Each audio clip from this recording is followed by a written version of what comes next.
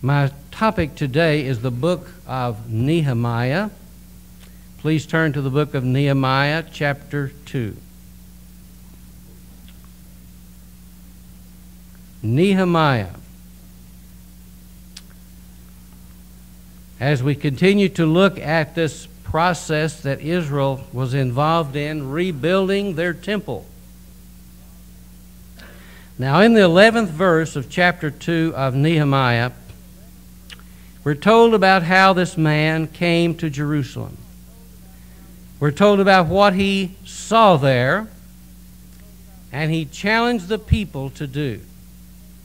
Verse 11 of chapter 2. So I came to Jerusalem and was there 3 days. Then I rose in the night, I and a few men with me.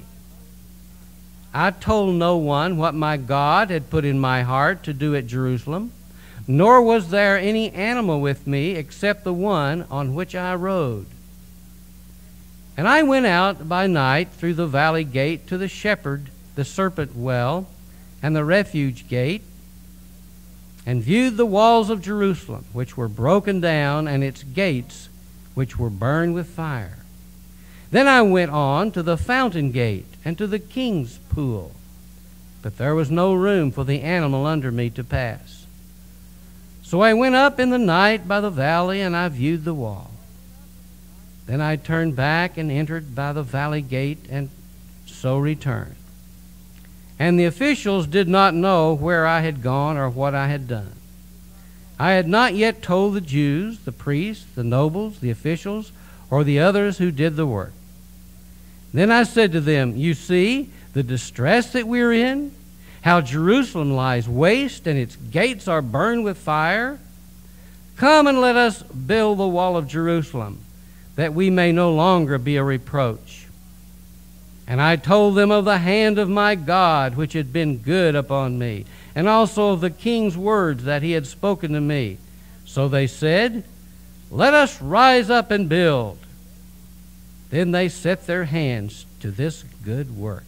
But when Sanballat the Horonite, Tobiah the Ammonite official, and Geshem the Arab heard of it, they laughed at us and despised us and said, what is this thing that you are doing?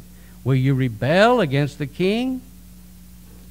So I answered them and said to them, the God of heaven himself will prosper us. Therefore we, his servants, will arise and build. But you have no heritage or right or memorial in Jerusalem. God's people, the children of Israel, were able to return to their homeland. But when they came, they found desolation. The temple had been destroyed.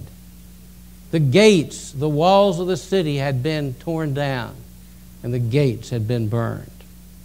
Let me just say that in 536 BC, there were over 42,000 Jews who came back under Zerubbabel.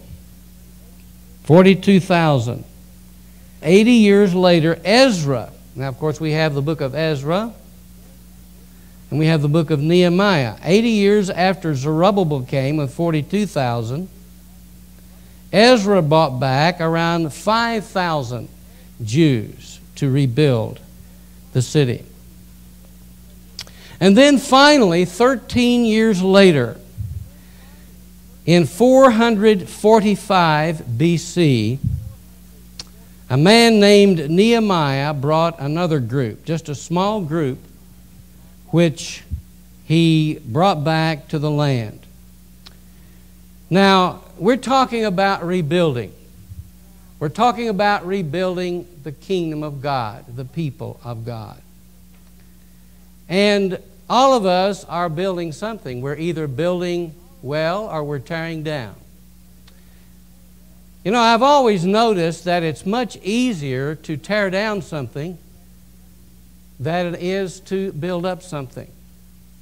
Have you ever seen one of these big wrecking crews tear down a building? Just recently, a Coliseum or a stadium down in Philadelphia was torn down.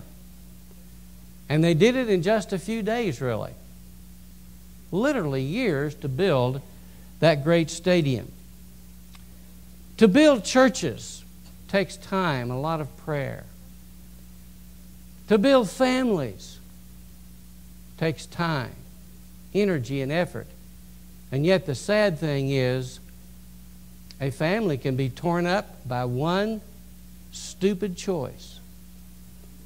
The church can be destroyed very easily by carping critics and by people who are determined to tear it down. A life can be destroyed. Nations can be destroyed when people are not praying and not seeking the will of the Lord. And so I ask you today, as we think about this, are you building or are you tearing down? Are you trying to build up your home? Are you trying to build up your wife, your husband? Are you encouraging that person? Or are you tearing them down? What about our nation? Are you praying for our nation? Are you praying for our leaders, our president, Congress, our local leaders? Or are you destructive? Our nation could fall, just as Israel fell. Now, you have here on the screen, perhaps you can't read it, the 3 migrations back to Israel. And we're looking today at the career of Nehemiah, and also we have some information about Ezra the scribe. Nehemiah is a remarkable character. He was a patriot. He was compassionate. He was determined, and he was a very wise man. And God laid it on his heart to leave a very important, comfortable position in Babylon, to go back to Jerusalem in a rather discouraging and difficult situation, in a dangerous situation, to take in hand the task of restoring this nation to what it was. Many students of the book of Nehemiah, for example, Chuck Swindoll, who has written on this, recognize that this is a great book about leadership. The kind of leaders we need in the nation, in the church, and in families. It's a book about courage, determination, discipline, but also discouragements. And so we're talking about rebuilding the kingdom of God. And I hope you will be a builder, not a destructive person. Now, Nehemiah was the cupbearer to the king of Persia.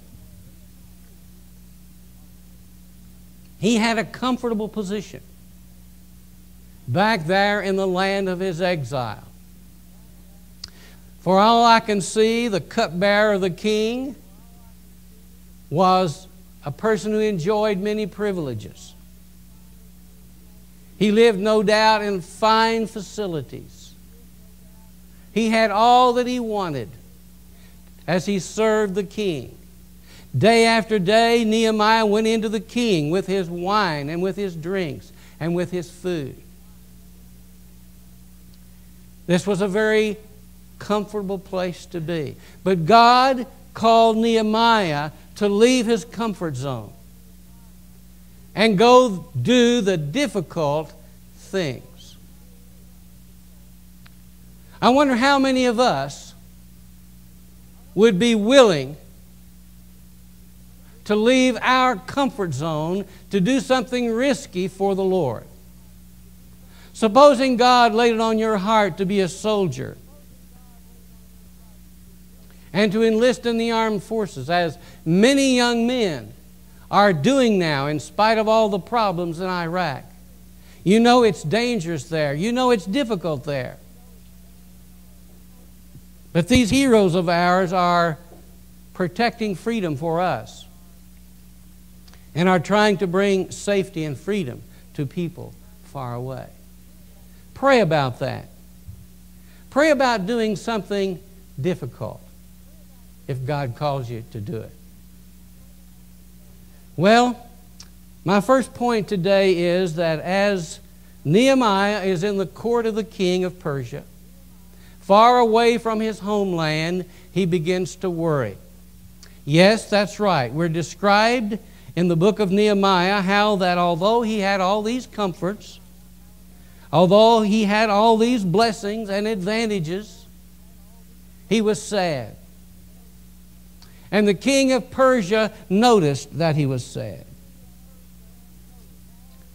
He was sad because far away, something very precious to him was in jeopardy. He was not content to enjoy the pleasures of the court, for thinking about the terrible condition of his homeland. He was a patriot. He loved the nation of Israel. He loved Jerusalem. And he had heard reports about the terrible conditions there. Folk had come to him and said, Nehemiah, do you know what's going on in Israel? Do you know that the walls have fallen? The temple is destroyed. The people are hungry. They've burned the gates. The enemies of God are going through the land. And this touched his heart. He was not content to just enjoy the pleasures of Persia. Now this shows a heart that's public-spirited, that's patriotic.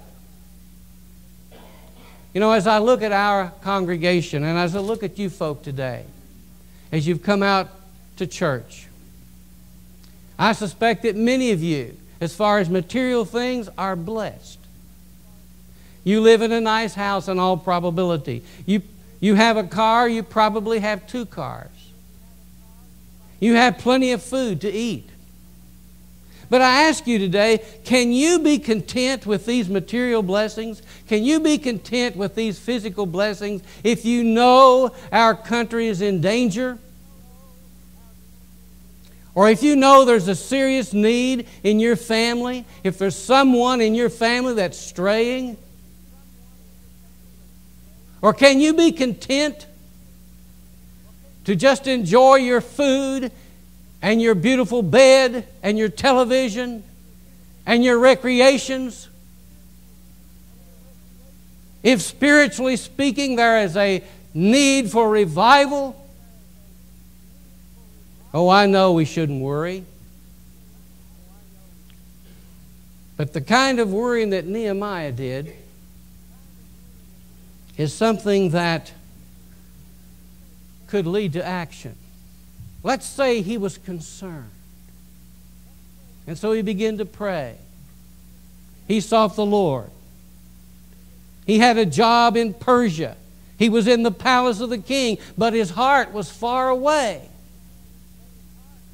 And so one day as he comes before the king of Persia, and obviously the king is trying to please him. He's a good servant. He's a friend. He's been faithful. But the king looks at Nehemiah and he sees a long face. He sees that he's sad. And so he says to him, "What's wrong?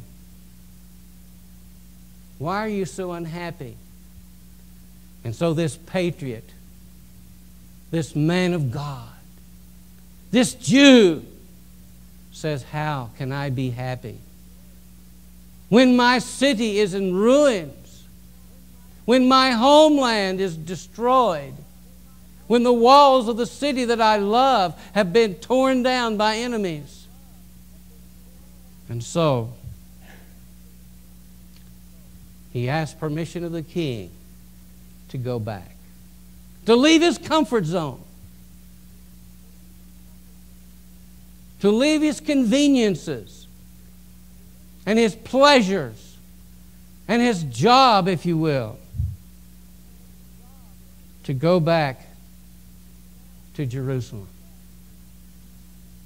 And so he gets permission from the king not only to leave, but the king of Persia, who controls that whole region of the world with all of its provinces and the various governors of those provinces, he gets permission for Nehemiah to go back, so he's escorted back to Jerusalem.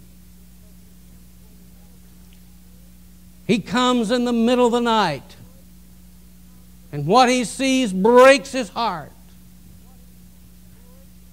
For he sees the situation is even worse than he had suspected.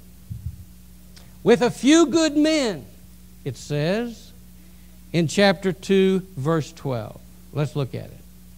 Then I rose in the night, I and a few men with me. Now, as I read this, I thought maybe Nehemiah was the one who founded the Marines, because it says he took a few good men with him. And I believe the Marines are looking for a few good men. You know, really, all we need is a few good men. I don't know how many we'll have out for our breakfast on Saturday, but I hope you men will sign up and come. We always have a good time together. The food is good, there's good fellowship and a good message. But we want to build fellowship among the men of the church as well as the ladies in the church, to pull together and to strive together to change our community, to change our church, to change our lives, to change our families, yes, to change our nation. I ask you today, think about this. Will the world be a better place because you were here, or a worse place? Will you be remembered as someone who built or who tore down? Will you be remembered for angry words, ungodly words, curse words? Or will you be remembered as someone who taught little children, who set an example, who put your hand to the plow for the kingdom of God? Yes, Nehemiah came with a few good men, and his heart broke when he saw the desolation of Jerusalem. Can you be content? Can you be indifferent when you hear the things that are happening in our great land of America? When you see families broken up? When you see the Christian faith being denied? Doesn't it touch your heart? Doesn't it break your heart? You ought to weep when you hear of people choosing to go against God. Well, Nehemiah transferred his worry, if you will, or his concern into action. Now, here is where so many of us fail. We are armchair critics. We sit by our televisions and we know the answers to the various problems of the world. We know what the Supreme Court did that was wrong. We know what Congress did that was wrong. We know what people on the streets do that are wrong in Thornbury or Lewisburg or Selinsgrove. But we never do anything about it. All we do is just boil up with anger and spew out our criticisms. But Nehemiah was a man of action. He said, I'm going to get involved. And he knew when he did that, he knew when he made that decision, he was going to face opposition. In chapter 2, verse 17, here's what it says. He said to that handful of people who'd gone with him, you see the distress that we're in, how Jerusalem lies waste and its gates are burned with fire. Come and let us build the wall of Jerusalem, that we may no longer be a reproach. Do you like it when your family's reputation is being tarnished by someone who's living sinfully? Do you like it when a leader in the community scandalizes his name and his position? Do you like it? I hope not. Well, Nehemiah was not happy with the reproach of Jerusalem. And so he says, let's build. Let's build. Let's do something. Let's don't just complain. Let's build. I don't know that Nehemiah wasn't a preacher. He wasn't a prophet. He was just, I guess you'd say, an ordinary person who had a job back in Persia. But he was determined. I don't suppose he was a great speaker, but he had fire in his heart, and he had a backbone of steel. He had a desire to see something happen. And you know something? People will follow a leader who is inspiring and who is determined. They may not be perfect. They probably no doubt aren't perfect. They have their flaws. They make their mistakes, their blunders. But if their heart is right, if they're sincere, people will follow them. And so I urge you as a father to demonstrate to your children that whatever your weaknesses may be, you're sincere. You want to do something positive in their lives. He says, come, let us build. I have to come back today to one of my favorite sayings. I have written it in my Bible,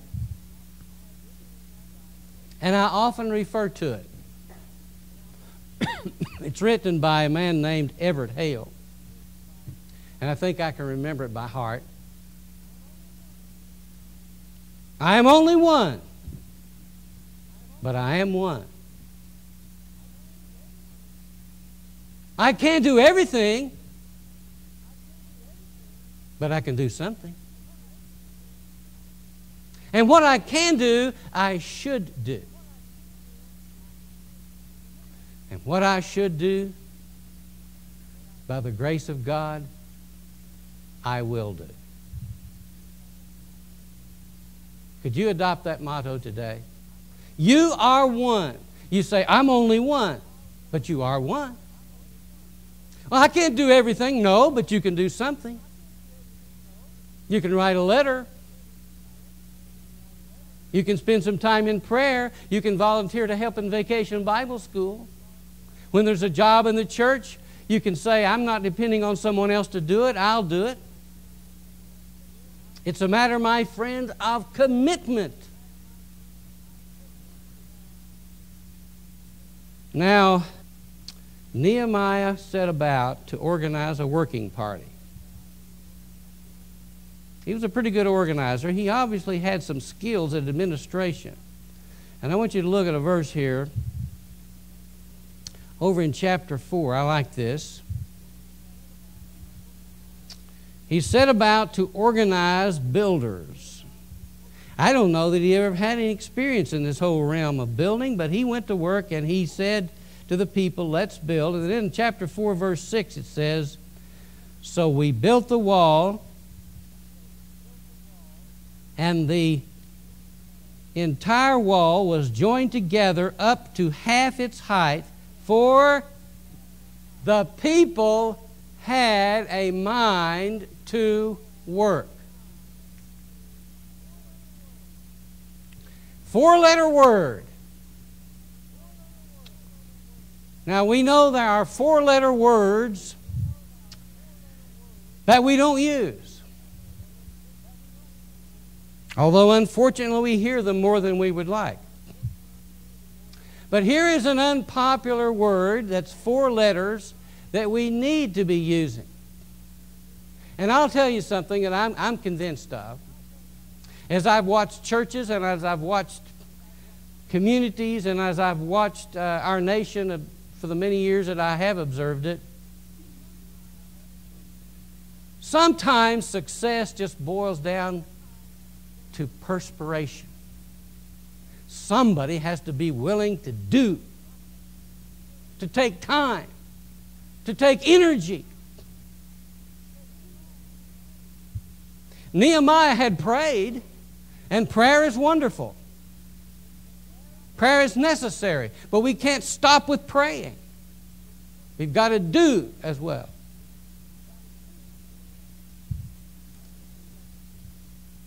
I think that I'll get you folk to say this with me. It won't hurt you. In case you don't have the same translation of the Bible that I do, which is this New King James Version, it's not the only good translation. It happened to be the one I use. But here it says, "For the people had a mind to work." 1, 2, 3, 4, 5, 6. It's 8 words. For the people had a mind to work. Now let's say that together. Here we go. For the people had a mind to work. Now you folk work. Many of you were out in the yard yesterday mowing grass, planting flowers, painting perhaps. Well, we need people to work in the kingdom of God. This 4-letter word, work. Now the third thing I want to say is not only did Nehemiah worry and work, but he also witnessed. Now, as I look at all that happened in the book of Nehemiah, obviously we could preach a series of sermons on Nehemiah.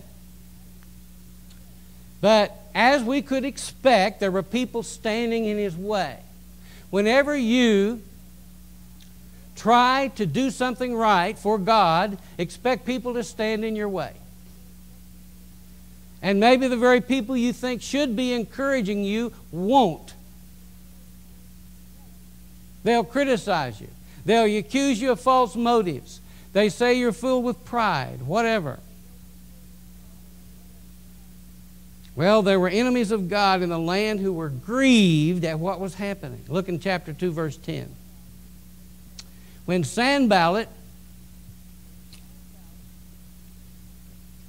I guess these were the ancient counterparts to Al-Qaeda or whatever. They were just bad characters. When Sanballat the Horonite and Tobiah the Ammonite official heard of it, they were deeply disturbed that a man had come to seek the well-being of the children of Israel. These were the devil's servants. These were the enemies of God. These were the people inspired to stop, to hinder, to thwart, if you will, progress. Yes, they were grieved.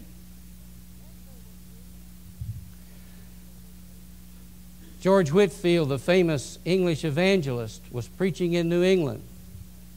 And he was not popular because he was scolding many religionists of his day, even the clergy. Back before the First Great Awakening, a lot of the preachers were drunks and were more interested in gambling than they were studying the Bible. But anyway, he came into town, and one of the prominent preachers said to him, "I'm sorry to see you, Mr. Whitefield." And he said, "So is the devil." There are going to be people grieved when you start building for God. They tried to create a distraction by making false accusations. They said, "You want to be a king. We know what you're up to." Chapter 6, verse 2. Here's what he said to them. "I'm doing a great work so that I cannot come down." Now I want to tell you something. If you're involved in the work of Jesus, you're doing a great work. Don't let anybody kid you when you're teaching vacation Bible school, when you're teaching in Sunday school, when you're singing in a choir, when you're working around the church, planning, helping, doing. It's a great work. It's the greatest work there is. They said down in verse 6, they had someone sent, Sanballat sent to Nehemiah and said, it's reported among the nations, and Geshem says that you and the Jews plan to rebel. Therefore, according to these rumors, you are rebuilding the wall, that you may be their king. Nehemiah, you're ambitious. We know why you're here. You're rebuilding these walls so you can sit on the throne of Jerusalem, put a crown on your head and a purple robe, and we're going to be your subjects. We know what you're up to. You're full of pride. It was a big lie. Nehemiah had a comfortable job back in Persia.